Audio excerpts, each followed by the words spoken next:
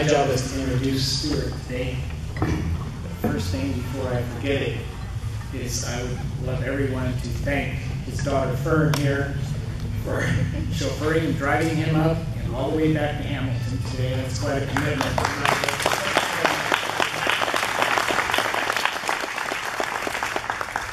I'm going to tell a very short story by way of introduction because as I feel about today at least, this is a juncture of two major trails in the wilderness, if not a coming of full circle.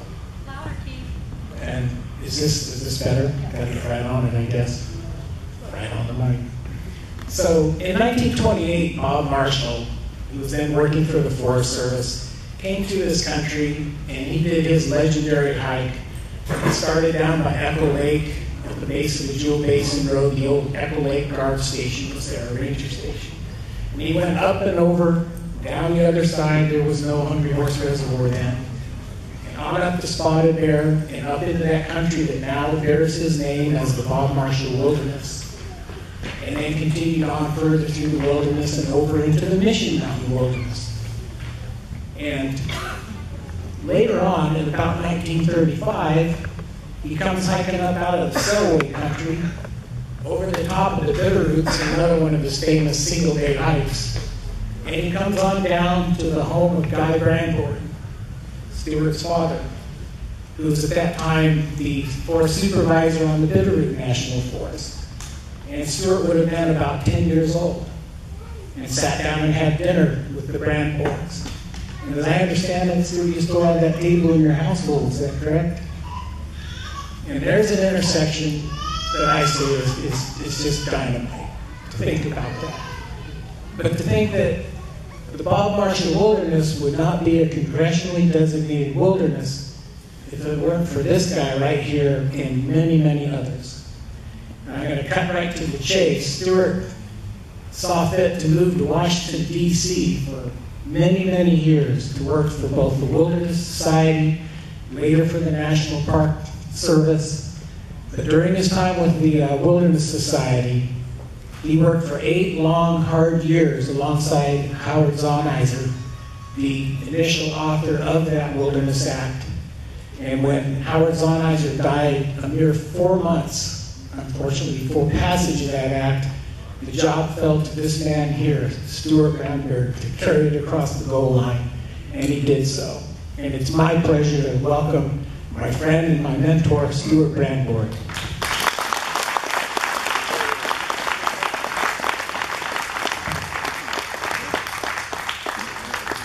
I think I will raise my voice, and I would encourage you standees to come closer, because I don't want anybody to take a shot at me. I don't want to let that person go unidentified. So come in a little closer if you would.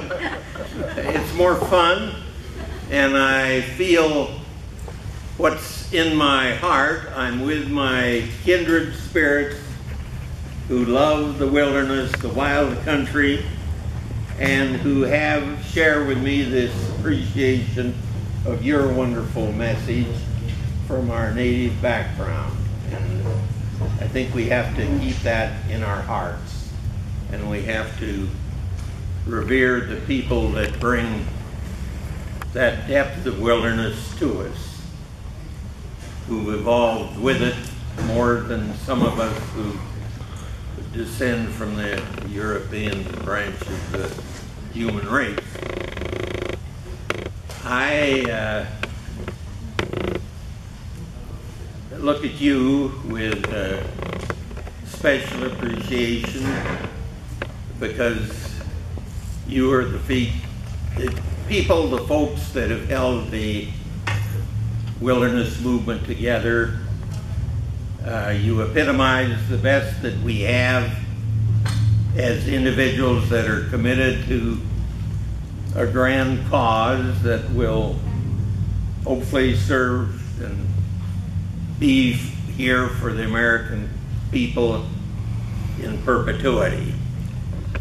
I started as a guy growing up with mother and dad that loved nature, a forester that had come to this country, a Swede boy from Minnesota, moved in to pack for his brother-in-law in Glacier Park, became addicted to wild country, good horses. I would throw in wild women, but I don't have that so that I can document it. But I don't underestimate the old boy. He had the good fortune to pair with my mother, who had come out of a mining camp, Raidersburg. Dad had run a little general store. They both had this love for animals, for nature, and what evolved into a great commitment to wild country. I was a kid when Bob Marshall was teamed with my dad. Didn't know the word wilderness.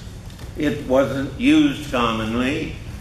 Took up wildlife because of my affinity for the creatures that we have in these mountains that we all love. And got somehow into, well, a good pal went on a mountain goat study. And after one summer, he was too far ahead in his mental process to go for another summer, so he enlisted me. And I went to the Red Buttes on the south end of the Chinese Wall and spent the summer of '47 and then the summer of '48 on the life history of the mountain goat. Had the good fortune to follow the goat studies into the Bitterroots, into northern Idaho, the Salmon River. And, you know, goats spend a lot of time thinking deep thoughts and looking out into space. And I picked up that habit and enjoyed it ever since. Not really. You wait for the goat to do something dramatic, and damn it takes a long time before he falls in love or decides to go down to the spring. That's a slow process. It's good for slow minds, I found. You could live a good life. And I rode the mountain goat with various academic works. That led me into the game departments, and the game departments led me into groups like this, people that wanted to do something for the land. And I gravitated to Washington, D.C., which was one hellish adjustment from a kid that had spent his time staring through the scope or the binocs, as I said, waiting for the goats to do something dramatic. I became aware at that junction of the people of this country who cared deeply about what we have in our beautiful land, and particularly in our wildlife. And it was a stage when our country was beginning to evolve to a real appreciation and awareness that if we were going to keep these things, we had to work for them. We had to fight for them. The development siege was on us. Let's mine it, let's log it, let's dam it, let's develop it. We had a few agencies in the leadership. I see the green uniforms. They were out in front. Gifford Pinchot, old-time advocate, the leader of the United States Forest Service. With him, Bob Marshall, an employee at one point, a guy who had explored the north slopes of Alaska, a son of a famous, very wealthy New York icon, decided that he would come forward and get this agency to recognize and sanctify this idea. And he did. He defined wild country, the things it gives us spiritually, the values it gives us in every aspect of our living. Wild country, wildness. You can't beat it. It's hard to define. Each of us must define it. It's subject to different people's interpretation, but you get to the fact that when you're there, it's untrammeled by man. It's as close to as it can be to what God made it. Well, it ain't all sweet music and roses. Learned that to save wilderness, and the Forest Service indeed had led. The Park Service had a contingent of people who knew it, but they hadn't used the term. Marshall advanced the idea of wilderness for what it was worth in itself. He took the leadership. The Forest Service set up the wilderness system, established wilderness areas, but one guy came down the trail who realized, as a relatively new servant of a little organization, a couple thousand people that had been enlisted by Marshall, a handful of men and women who said, this is a cause. They formed the Wilderness Society. This man was Howard Thonizer, and he quickly recognized there were groups over here, groups there, who were fighting for this little piece of wilderness, another one there. They all were subject to different proposals for development. Logging proposal here, water proposal there. There had to be a unity. There had to be a national policy. Extremely literate, depthful, philosophical, religious. His daddy had been a Free Methodist minister. I discovered him. I was the guy in this National Wildlife Federation. Called him one Saturday. He, in one phone conversation, put his arms around me and gathered me up as a permanent friend and ally, made me a part of his board, his governing council. And I quickly became an advocate of what he first put on paper, a national wilderness preservation system with a policy that said forever to be preserved. This was Thonizer. We would put this into the jurisdictions that would be within the Park Service, the Forest Service had broken new ground, and the Fish and Wildlife Service. Later we added the Bureau of Land Management jurisdiction. He recognized that unless we had a policy, a federal Congress defined policy to preserve, we were going to lose it by little pieces here or there, a battle of attrition. And this was cold turkey. The organization, 6 or 7 people on the day when everybody got to work, the Wilderness Society. The term wilderness was not in common use. Thonizer saw the idea, he saw the concept, he wrote this in the Wilderness Bill.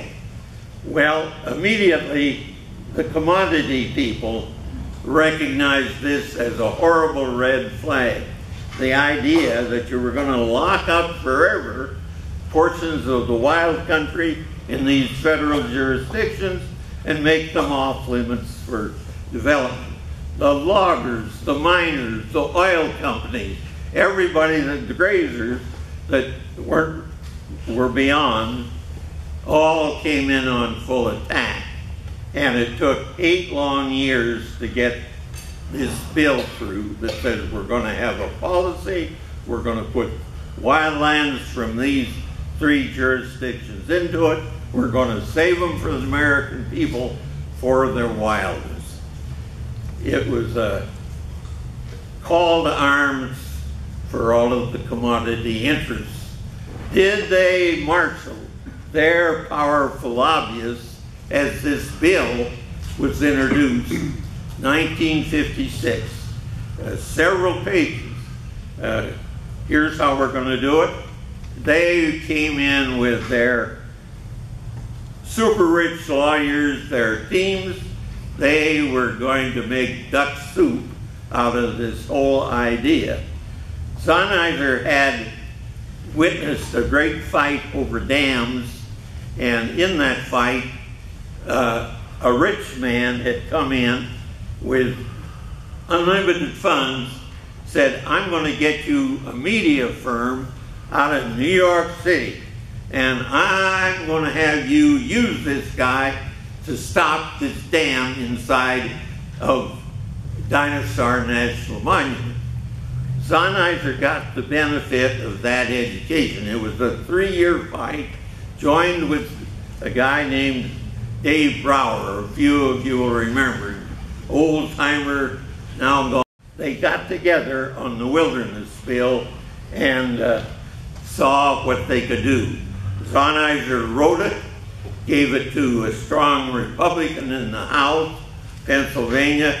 Didn't know much about wilderness, but he believed in it. John Saylor and Hubert Humphrey, a great wild-eyed liberal from Minnesota, they said, let's go with it. So they introduced it. Sennheiser had learned so much about people like you, kind of open-minded, well-intentioned, loving in a lot of ways, generous in many ways, people like you that just want to make the world a better place. He knew those people were there. He put the bill in about this size with explanatory what it would do and sent it to 600,000 people. He got the 2 members of Congress to send it in envelopes with their name on the envelope so the postage was free. He found benefactors to kick in the money, and all of a sudden, people that didn't know wilderness from the wild bull in the pasture had this package with the bill, the explanatory comments, and here's what you ought to do if you're going to get it. Well, this didn't deter the opponents. They just threw the book at it. So it went into hearings, and the hearings produced a Bible. What did Sennheiser do? He scrapped around, got the money to print 60,000, sent those free. Mailing after mailing on the frank envelope. I think it would have been recognized today as a great illegality. I don't really know how he pulled it off. But folks like us, all of a sudden, had the wilderness bill as one of the big priorities in our lives as far as the country. This occurred at a time when people were becoming aware that Congress set the policy for our public resources, the forests, the grazing land, the water, and so forth. So it did ride that wave of environmental awakening.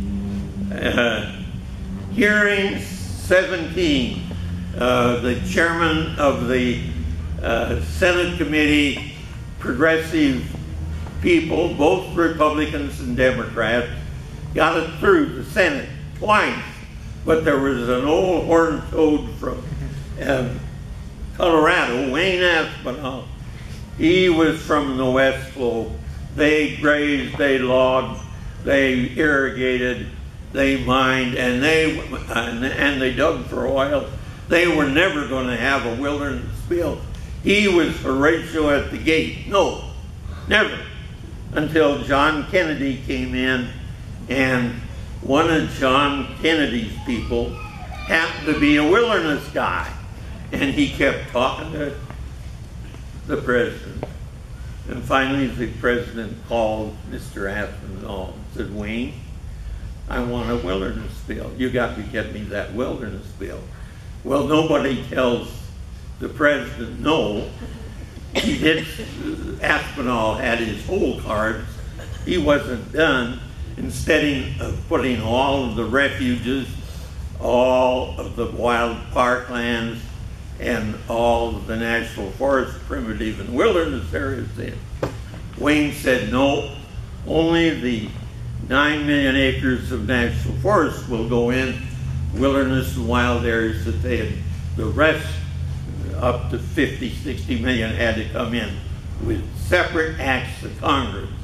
That meant that any time a national park or a primitive area were proposed, you had to write a bill, present it to Congress, get House and Senate sponsors, have it go through House hearings, advanced up, passed by the House, same with the Senate, finally signed by President. A merciless, tiring, exhausting job. Sennheiser passed. The bill passed when he knew it was finally going to come out of this old bird, going to come out of the House committee. We were going to have it signed by the President. It was September 3rd, 1964. Grand celebration by all of us. We got the wilderness bill. Little did we know, I knew, that we had to go through this laborious process to round it out, to get the park, wildlife, and remaining national forest areas. And at that point, Sennheiser left, and I was left as a young guy that he had brought onto his staff, had been with him for 10 years, 8 on his staff, and as the guy said, there I was. I didn't know quite what the hell to do. I got in the airplane in Great Falls, Frontier at that time, stopped at every town with a pocket full of membership cards. I'd call ahead to Idaho Falls saying, I'm coming to town, I work for the wilderness side. Once in a while, a member would recognize me. I want to tell you about the wilderness bill. Oh yeah, we just got it, okay. And then I would lay it on. You know, we got it, it's a wonderful policy, but all of this damnable work has to be done. And that was where I got my education from people just like you who said, well, we'll do it. We'll form circles. There's 6 wild areas we know about and a few we don't know about. We'll organize with wilderness teams in the wilderness communities. We'll organize state level people. And that determined the life of me. At that time, we had a magnificently big staff of 6 people, if you counted a couple of the secretaries twice, and it forced us to go to the grassroots. And it was then when I made the grand discovery of the good hearts and souls and the dedication of people here gathered. It was dimensional for me. I learned that democracy will work if good circles are put together, saying, what are we going to do? The sky's the limit. I don't care how much politics is owned. When you get the white heat of good people advocating for public cause, there's nothing stopping them. And that's what you are. That's why it's so much fun to be with you, to see that we carry on with this tradition. Well, we went across the country, state by state, even the states without wilderness, you had to have their votes in Congress. So you built circles, and they built teams. And wilderness became a fighting word supreme. The extractive industries came in and they sent the $500,000 lobbyists. They were after you. We had the people, and they couldn't contend with that. Our people reached into their communities. They wrote the letters. They poured the hot oil down the backs of their senators and House members when they found them resistant. it worked. And through that process of going to the states, we built one fine machine, a machine that worked remarkably as we went through that environmental decade, the 60s, magnificently. Our environmental laws, 50s, late 60s, and 60s, they took the lead. Well, my heart, I'm convinced that what we did on wilderness played off beautifully for those great causes. That's the story of the wilderness law. We see it today. Now, the fun in that, of course, is the inspiration you get out of seeing folks like us make good things happen. The realization that democracy will work, and if we have good agencies and good people in the agencies, and the agencies are falling back now. They're not leading the way we want them. They have sort of eclipsed. So we got to pump them up. We've got wilderness people in the Park Service, the Forest Service, the Fish and Wildlife Service.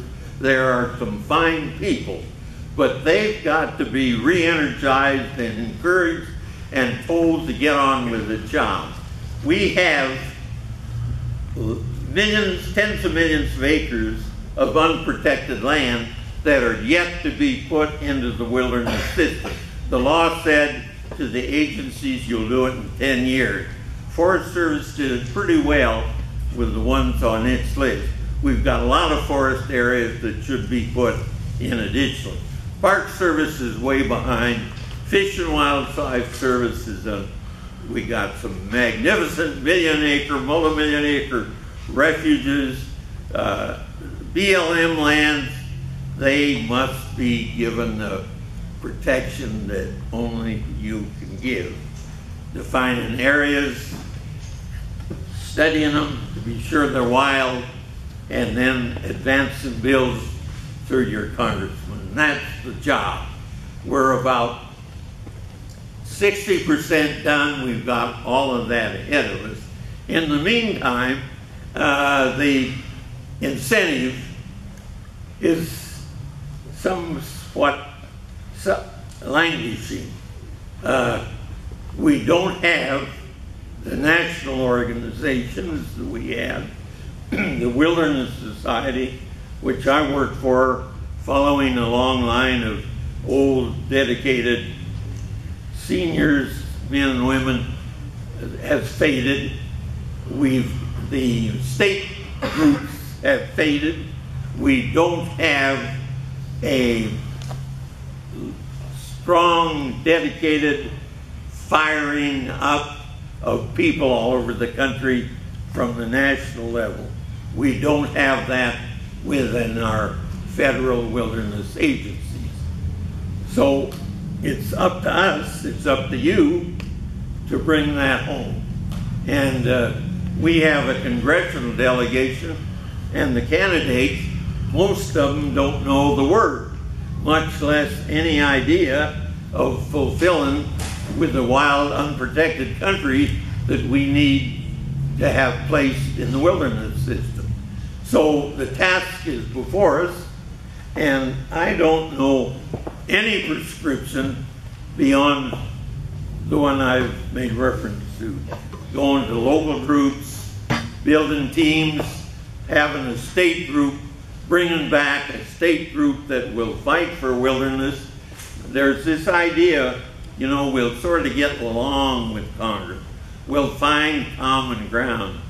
The boys and girls that are making use of the public land for purposes of making money, they're not going to change.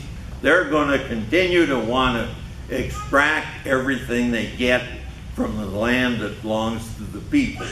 It's for us to give the hard backbone to the agencies to tell the Congress we got to have strong wilderness agencies and we want leadership.